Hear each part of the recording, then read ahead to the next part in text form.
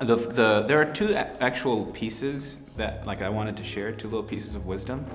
And the first is, and I'm not sure where I heard this, but I know I've heard it, and that is that you don't really, you have to be 25 before you really know anything, or rather, it's 25 when you realize how little you know about anything. And so I really had that actually happen in my life where I was pretty sure about everything, and then I turned 25 and I got a real job, and I realized just how little I knew about anything, and that was a pretty disturbing moment, but a really good one. And then while I was in grad school, I took a class on comm theories from a Christian perspective. Well, there's a lot of things that she taught me while I was in my grad program, but one that has just really stuck with me and is with me as I teach and is with me as I am trying to sort out who I am in this world is the relationship between theory and practice.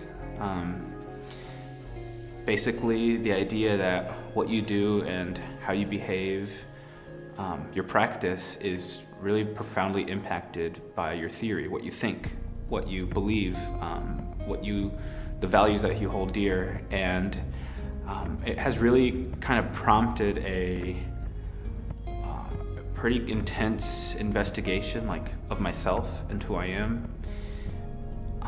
And I ask myself with regularity, why do I do that? What is the thinking that's behind that behavior? And that question, why, that I ask myself kind of in this context, the context of trying to sort out or explain why it is I do the things that I do, has really helped me actually sort out even who I am. And if I were to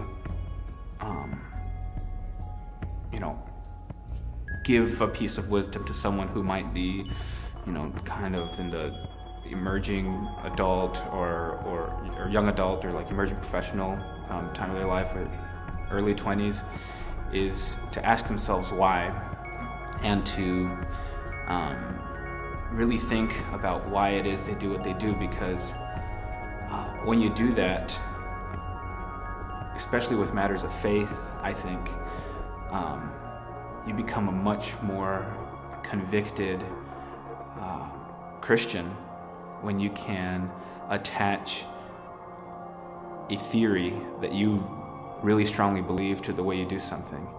And so it has changed everything for me.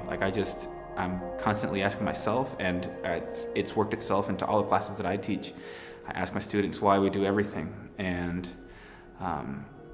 I think it's really valuable to just kind of think about that question, and to think about how you think about how you behave, and to come up with reasons for everything you do. It just changes everything.